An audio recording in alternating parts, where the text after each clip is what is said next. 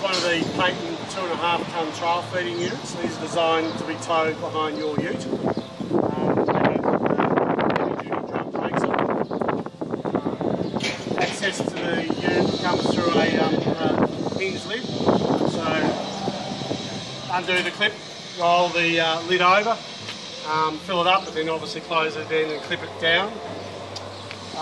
These also have a electronic trail feeding door. These are designed so that when you plug in your normal plug system, you turn on your parkers and you operate the remotes from the vehicle cab.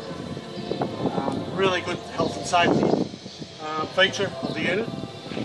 They come with a large scale Sunraiser type tyre, fairly ruggedised unit. The trail feeding unit has a 50-50 split bin with adjustable feed doors, so you can all levels to see, and adjust two feed types so they fall down in the bottom hopper and then feed out as a trail on the ground.